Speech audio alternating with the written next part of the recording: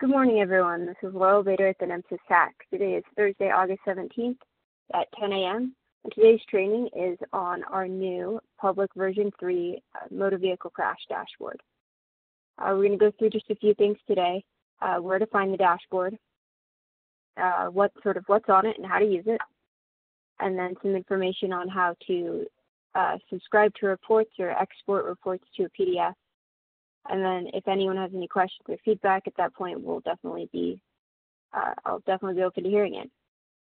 We're always looking for ways to do a better job.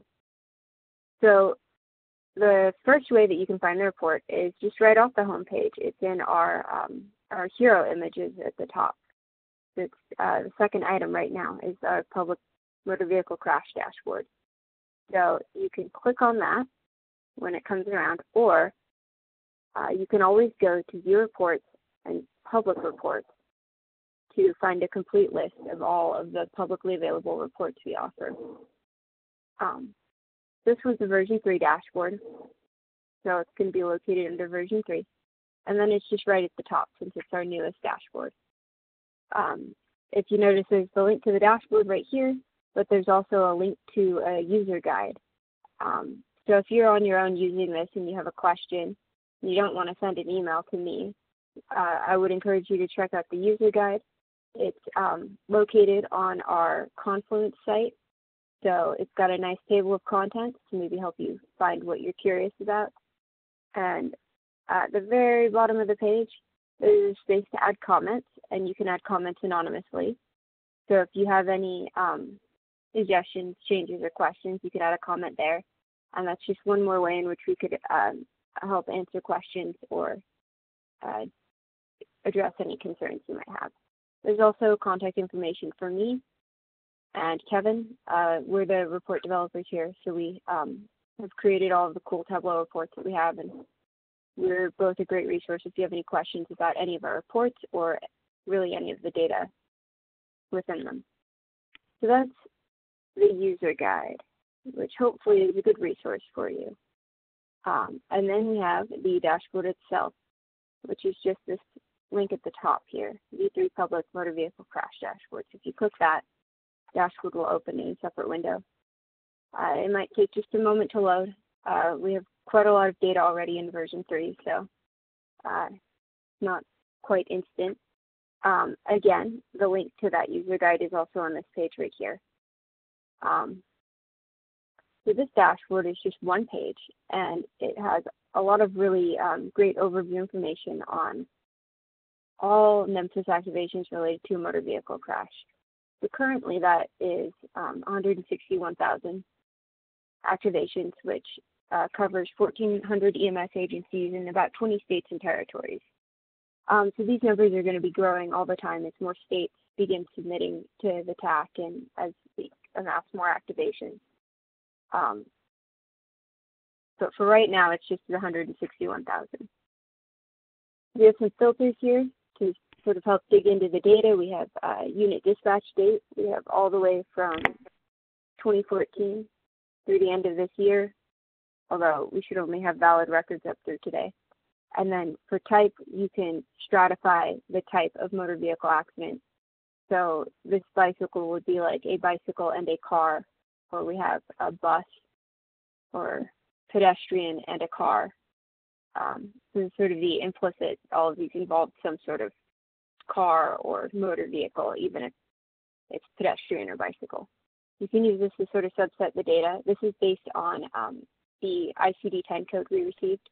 So that indicated that a car was involved with a motorcycle, that would end up in the motorcycle category. But if we just want to stay and look at all of them, you can see that we have a nice sort of demographic breakdown on the patients, as well as some information on the time of day, time of week, month, and year. You can see in the year trend, there's sort of a growth over time. This is mostly the Nemesis TAC receiving more records, so you can see there's quite a spike in May. So there are still some trends that can be picked out. Like most of the dashboards we build, everything is clickable. So if you were to click on any of these age ranges, it would filter the rest of the data down. So it's clicked on 15 to 19. This is where the scorecard at the top comes in handy. You can see that this is only 15,000 activations, and you can see what that looks like visually compared to the entire data set of 161. Same thing happened with the EMS agencies, and it would have changed the states if, of course, that filter had ruled out any states. So that might be a good way to sort of explore the data set and maybe get more details about a specific patient group. Other ways to select things are you can drag a box over items to select multiple things at once.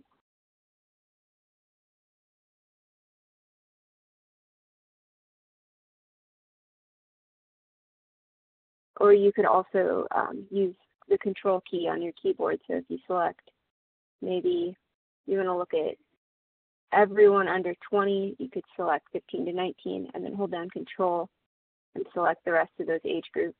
That one that says 5 years is mislabeled. It is actually 5 to 9 years. I will have to go in and fix that right after this call. But that's just how selections work. Just click and click and drop. So next we have the incident details section.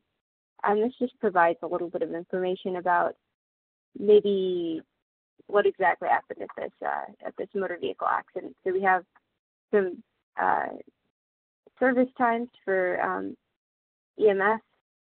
So this drop down allows you to choose which time you want to look at. It starts on scene time. This is the amount of time that they spent on scene, and you can see that there's a nice distribution there. Scene response, this is the time to the scene. And we have transport time, so from the scene to wherever the final destination is. We did rule out any activations in which there was no transport, so you're not seeing all of the null values and zeros here. So the next visualization here is the probability of survival. This metric is based on the revised trauma score, which is just sort of a calculation based on some vital signs and other metrics of how severely injured a patient is. And it corresponds to a rough probability of survival. So the red boxes here for 7.1% and less than 36.1%, these are patients that would be severely injured and should be transported to a level 1 trauma center. So they're sort of highlighted in red, but as you can see, most of the patients that we have records for are in the not severely injured section here at the very end. They have a high probability of survival. But the use case for this would be to maybe see how some of these other metrics differ for your severely injured patients. You could select both of these red boxes and be able to sort of see how some of these metrics are differing. So just right now I can see that there's a pretty significant bias towards Friday evenings for these patients, and you can maybe see that more of them are male than female. For example, some of these age categories, we don't even have any records. I'll click out of that.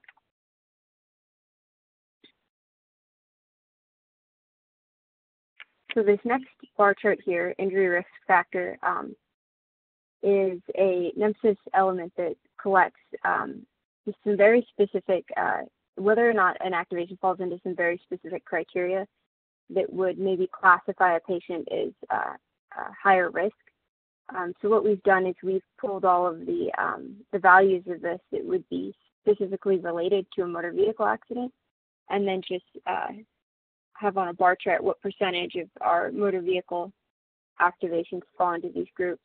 They all have sort of longer titles, so you'll want to use the mouse over feature to be able to read the entire title. you can kind of see how some of them are just very lengthy. But that might be, so if you were interested in data on maybe in particular severe motorcycle crashes, that is one element that's captured under injury risk factors. So that might be a good way to filter into the data and take a closer look at those patients. And then last for incident details is drug and alcohol indication. So just right in the corner here, we have this raw percent. This is just out of all of our activations for motor vehicle crashes, what percentage of those had any type of drug or alcohol indication. So it's about 4.5%. And then we have the breakdown of what that specific indication was, whether it was the patient admitting to alcohol use or law enforcement has done a test, or just drug paraphernalia at the scene. That further breaks it down, and if you really wanted to click into some of that, you could maybe try and separate out the alcohol indications and the drug indications to sort of look at different patient groups. The last section is geography, and on this public version, it's a little, it's kind of non-specific. Unfortunately, we can't provide publicly a lot of geographic measures, but we can sort of provide maybe how urban or rural the area was that the accident occurred in. So as you can see, the majority of these traffic accidents occur in urban settings, and then the rest in suburban to wilderness areas that are probably have less roads and people moving not at as high of speeds. So that's the dashboard itself. If you're going to take a look at this, I would encourage you to click around and play with the filters and see what sort of conclusions you could draw. If you have any questions about maybe a further data inquiry based on what you see on this dashboard, definitely let us know. We're always looking for ways to sort of bring data to people and help people answer questions. So if you have any great questions that arise out of this, please feel free to ask us for more details. The other thing I wanted to sort of remind everyone about was how to sort of export this data to a PDF or an image so that you could maybe share it or transform it in some way. So at the bottom of this dashboard here, we have this download button, and you have the ability to download the workbook as a PDF or an image. I'm fairly certain that cross-tabbing data would be grayed out for most people. I'm probably logged in as myself with admin rights. But if you click on PDF, you can choose, they give you a couple of options for how to export it. You can export the whole dashboard just as sort of an image. And then you'll just see what sort of what it looks like on the web. So I'll go ahead and download that one.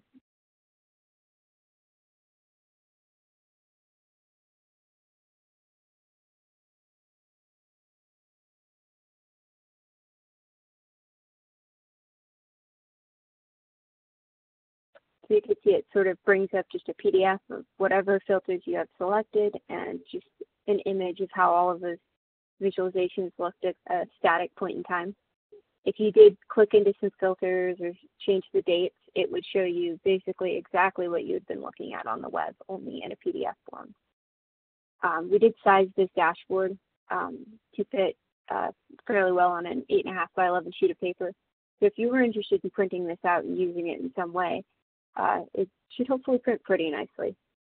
So the other option for exporting the data is to do sheets in this dashboard. Now this can be useful if you maybe wanted to look closer at, say, the time series visualization, where you can only select one service time at a time. I'm going to go ahead and hit download, and I'll show you how this one generates. This might be useful if you're wanting to save or share a specific piece of the dashboard. So here's that. It's going to put every one of those little bars and visualizations on its own page. So there's the total activations, agencies, states, it's the age, race information. Scroll down. It'll do all the times on a full page. And it also includes the legends for everything. So back on that screen where it generated this PDF, there is an option to select only the sheets you're interested in. So you can unselect maybe the scorecards if you don't want those, or get rid of the age and gender one. Maybe you don't want to look at urbanicity. You can sort of pick and choose which visualizations are meaningful to you when you do this download PDF. And then there's also the option to just download an image, which again, like that first PDF, I think will just generate an image of what the dashboard looks like at that one moment in time. So there is the image, basically the same as the PDF.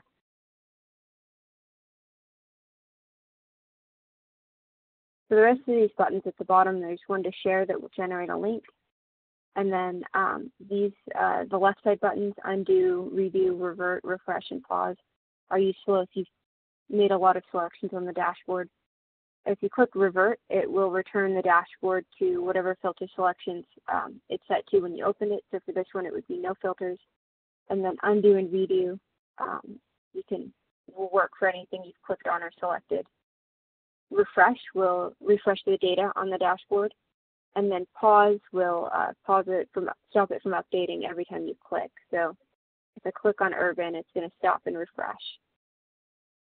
Okay. So if you wanted to make a lot of selections, it might make sense to pause the updating and then make your selections.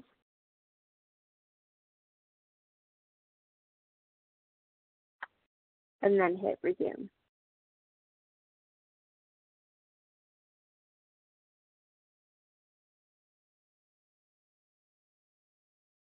Anyway, that is a basic overview of the dashboard and how it works and what it's got on it. We also have a version of this for state data managers that has a little bit more geographic information, but it's essentially mostly the same. So if any of you have access to that, that one might be more informative in some ways. Does anyone have any questions about this or any feedback?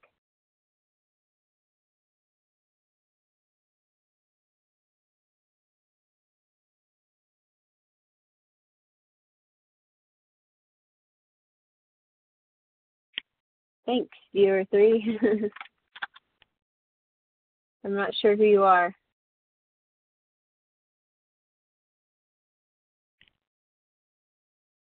Does anyone have any questions about any of the other reports that we offer?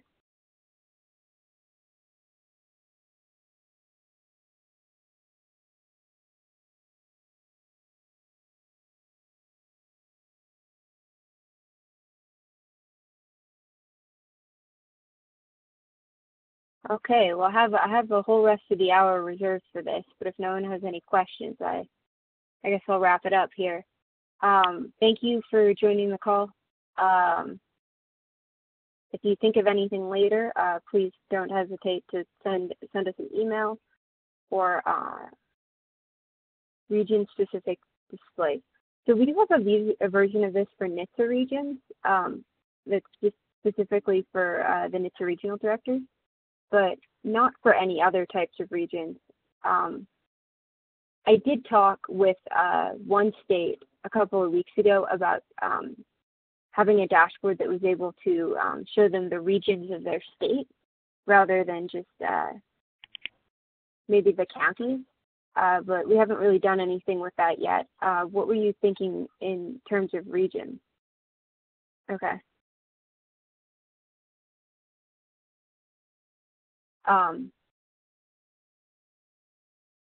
Cool. Yeah, so we are sort of working on maybe, yeah, I can see why you'd want regions if you're from Orange County. So for the state users, we do sort of allow them to get down that level of detail, but for the public, we're still sort of working on maybe allowing the public to see state level data. So it's kind of difficult. We have a lot of rules about what data we can and can't share. But we are looking into maybe sharing better geographic data.